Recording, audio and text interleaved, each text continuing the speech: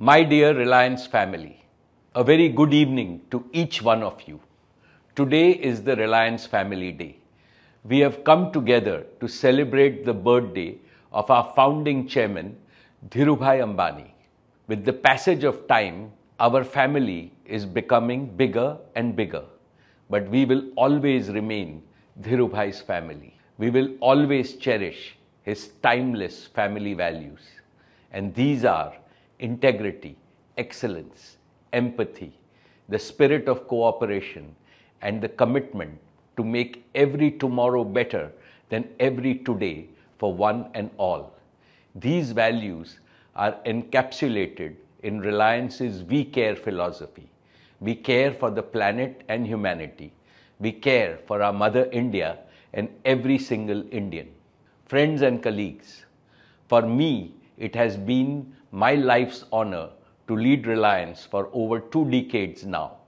If leading Reliance is my pride, working with all of you has been my privilege. You are an army of immensely talented individuals who work wonders day in and day out with grit and discipline. I am proud of each and every one of you. You are my perpetual recharge battery. Each single day, you renew my enthusiasm, boost my energy, and validate the purpose for which our founder established Reliance.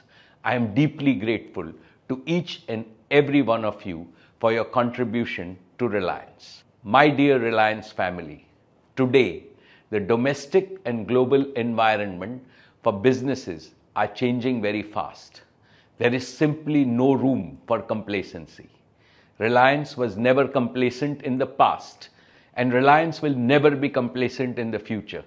We are known for disrupting the market through constant innovation and reinvention. We have shown the courage to set the bar high and the ability to jump even higher to create new records. This is how Reliance has achieved perennial growth, and that is how we will remain true to our motto, growth is life. Let us follow this winning formula with greater confidence and consistency.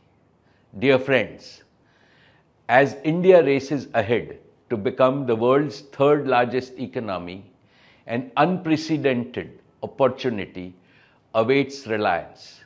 Reliance can and Reliance will grow to be among the top 10 business conglomerates of the world.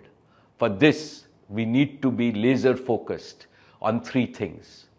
1, we must always provide extreme value to our customers. We must unfailingly exceed their expectations through collaboration and systems improvement. Our efforts have won us unprecedented customer love for all our businesses over the years. In the coming years, we must continue to strive even harder to develop products and services that no one has created ever before. We must continue to delight the customers and reinforce their belief that Reliance provides immense value to their lives. 2, all our actions must always win community trust. Dhirubhai has taught us that continuously winning the trust of the communities that we operate in is an essential part of our business. Trust is that hard-won, intangible asset that transforms commerce into culture. Trust elevates a momentary business transaction to an enduring heart-to-heart relationship. Through all our businesses and through the rapidly expanding activities of Reliance Foundation, let us make Reliance the number 1 corporate on the parameter of customer love and community trust.